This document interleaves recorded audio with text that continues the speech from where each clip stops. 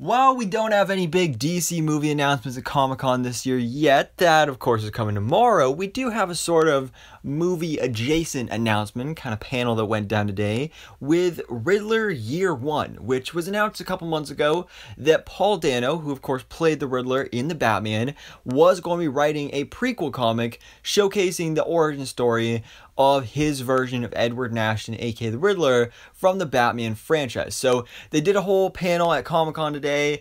Paul Dano was there alongside Jim Lee, of course, like the president of DC Comics, and they talked about Riddler Year 1.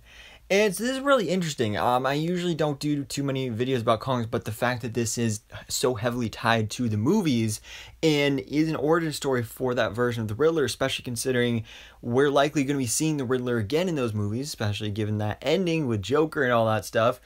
I want to talk about this because there's some really cool stuff going down here. So Riddler Year 1 is going to be a 6-part miniseries. Issue 1 comes out October 25th, and we have our first look at the cover here, which just looks really, really creepy and disturbing and scary and basically sums up this character, so that's awesome. You have, of course, Edward Nashton down below, and then you have kind of like the looming presence of the Riddler above, the identity that he must become, and of course the Riddler / Zodiac killer symbol right there as well. We also have some variant covers, including this one, which is quite disturbing to say the least.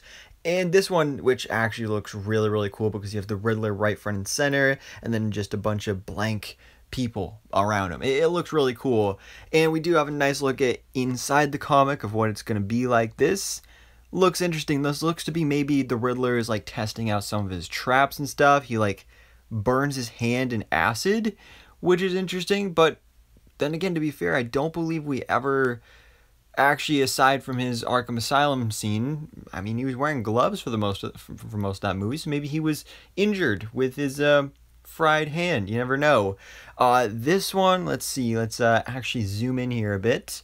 So I actually love this little detail of how his little lamp there is almost in a question mark shape, and you can see that he is just playing around with these different little puzzles and stuff.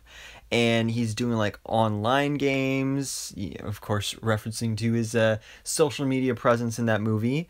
Yeah, this is interesting. So like he's always winning. He's checking out current news and he's seeing basically the corruption of these people in power, and you can see that they're utilizing that power to be super selfish, and the Riddler doesn't like that. That's why he does everything in the Batman that he does, because he wants to expose that corruption throughout Gotham City.